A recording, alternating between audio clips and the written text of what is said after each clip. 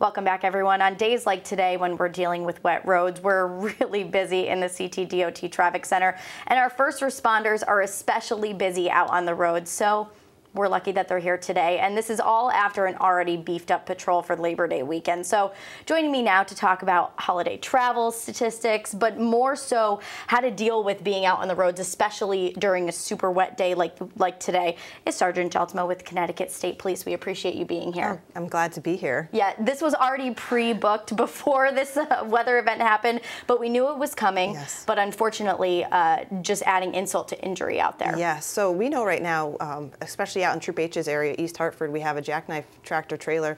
So not only is the weather causing delays, but that's also causing delays getting into the city. And I think something really difficult is once you are, and that's why it's so important that people download the Fox 61 News app and things like that, is to know before you go. And I think something really that we need to stress is take it slow out there. Yes, especially because the visibility is very low with the rain and the fog, and with the wet roadways.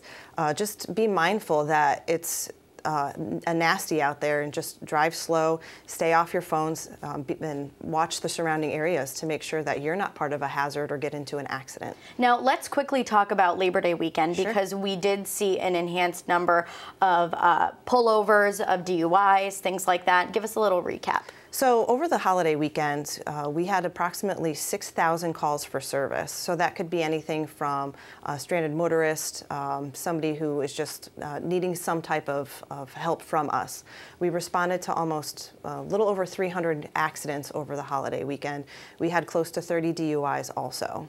And that is something that we have talked about time and time again, that, I mean, State Police does a campaign about it, and it is just not acceptable to get behind a wheel if you are impaired in any form. Correct, yes. So we are out there all the time looking for, regardless if it's a holiday weekend. You know, we had over this weekend roving patrols and checkpoints set up looking for those that were operating under the influence of alcohol and or drugs.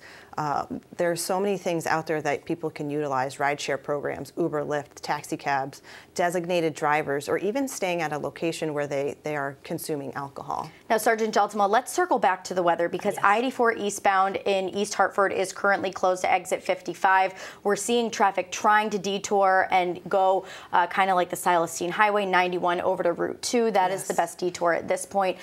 But down in the New Haven area, we are seeing a lot of flash flooding. Julia LeBlanc has been live on scene where there are cars stranded, and there's also cars trying to brave through it. What is your message to them? Because we always say that turn around, don't drown. It's just scary. Yes, we encourage people to not go through the water, whether they're walking or driving, to stop, turn around, figure out a different or an alternate route to use.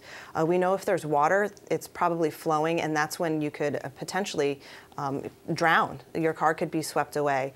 We ask people to call 911 if there are barriers up because there's a roadway that's closed. They're there for a reason, not to go around those barriers. Absolutely. We really appreciate you being here. I know that State Police is very busy today, but we're not done with you. We have some good stories coming up at 8:45. But for now, Matt, I'm going to send things over to you to continue this weather coverage right now. All right.